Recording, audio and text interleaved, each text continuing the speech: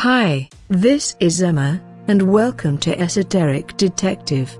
An impossible fuel-free EM drive, for the first time, has moved into the next stage and will start a peer-reviewed process where the global community will finally test the engine. Dubbed the impossible engine, since many scientists says it goes against the fundamental laws of physics, was tested last year and to the astonishment of many was shown to work.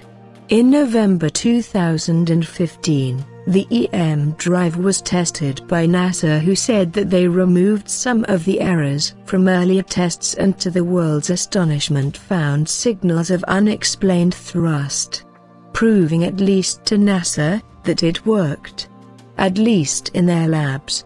Now in 2016 the engine will be tested more widely in an extensive peer-reviewed process by different engineering labs around the world. Researchers say the new drive could carry passengers and their equipment to the Moon in as little as 4 hours, or to Mars in 10 weeks.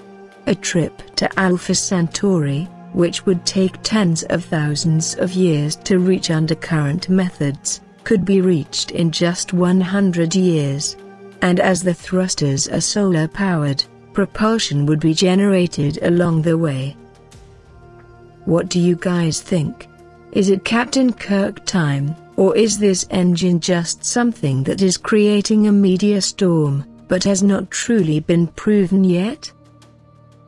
Stay tuned and subscribe to Esoteric Detective to keep up to date with the strange and unusual.